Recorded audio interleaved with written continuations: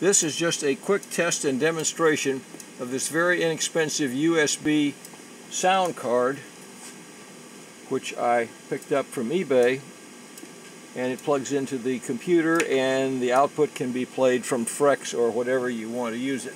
In this case, I have used digitally generated frequency files which are highly accurate, and we'll start for reference with a tone of 1 kilohertz. The scope auto sets, and you'll notice that the frequency is exactly 1 kilohertz. Very, very small error.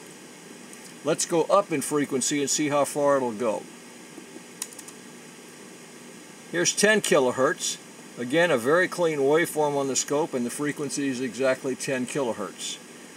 Sound cards have problems at high frequencies, but in this case, this sound card is working at 19 kilohertz now with a very accurate output and a good-looking waveform and highly accurate. Let's go a little higher. Here's 19,500 hertz, and it's still working quite well at that point. Let's go to 20 kilohertz. Okay, the amplitude has dropped off just slightly, but again you can see it's producing 20 kilohertz just fine. 20,500 hertz. Well, the output is 20,500 hertz. The amplitude has dropped a little bit, but it's still usable. 20,700. Correct frequency and still usable. 21 kilohertz.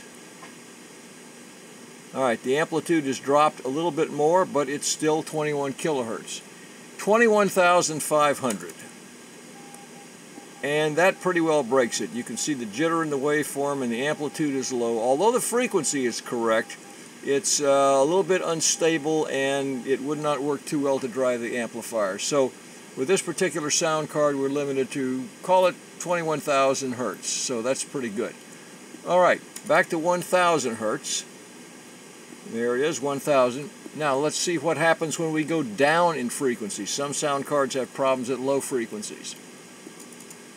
Here's 100 hertz. And again we get 100 as might be expected and a clean sine wave. How about 10 hertz?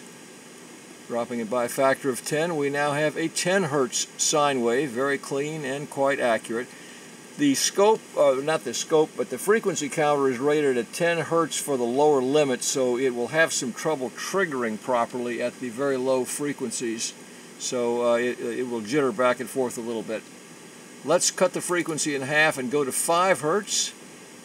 Well, we have a nice 5 hertz sine wave and a 5 hertz on the counter. 4 hertz. There we are, 4 hertz. And it's still working quite well. Let's go even lower. 3 hertz. Okay, at 3 hertz, now the scope has reset itself for amplitude, but the amplitude, the actual voltage output is correct. If you look at the scope, it shows 29.3 volts. It's reading 10 times too high because I do not have a 10x probe in the line. I'm just feeding the audio directly into the input. Let's go back up to 4 hertz again. See, at 4 hertz, and let's go back up to 10 hertz. You see, it dropped down in amplitude, not the amplitude of the waveform, but the amplitude as shown on the scope. So it shows 29.2. Let's go, and this is 10 hertz. Let's go to 3 hertz, and it's 28.2. So it's very, very close. Still very, very good at amplitude. All right, lower yet, 2 hertz. Does it work? Yes, it does. We have 2 hertz in frequency and 29 volts indicated on the scope, which is 2.9 volts output. Okay, here we go, the biggie, 1 hertz. And yes, in fact, it does produce, as you can see from the frequency counter, 1 hertz.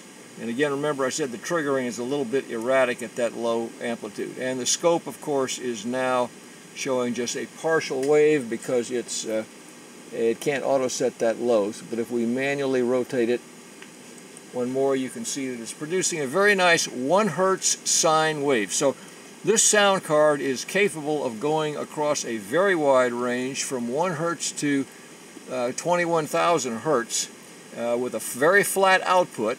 and it's an inexpensive sound card. I'll post the link to it a little later on here. Anyway, that concludes our test for today. Just wanted to show you what it looked like. Thank you.